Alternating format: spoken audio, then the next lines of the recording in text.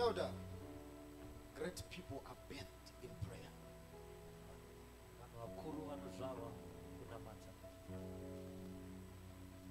You don't just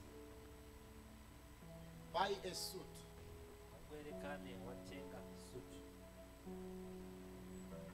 and they have a cheese cup like mine and you start a church. Churches, altars are not fashion shows. You don't just cram a scripture, John 11 verse 35, and Jesus wept, and you start a church. Ministries are bathed in the altar of prayer. Amen. Amen. You don't just wake up and you go to Copacabana. You look at makeup and you say, this is my wife.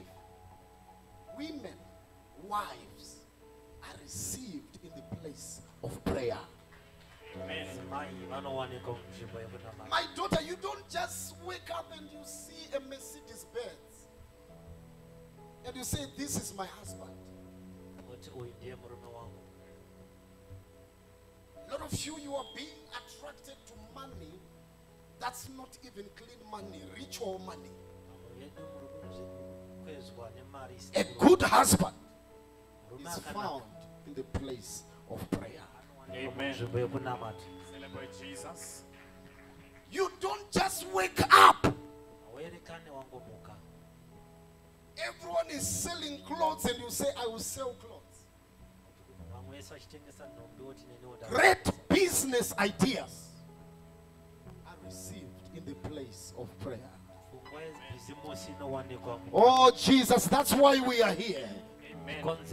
To pray until we hear the mind of God concerning your life. Amen. That's why we are here. To pray until something comes from the realm of the spirit to the realm of the physical.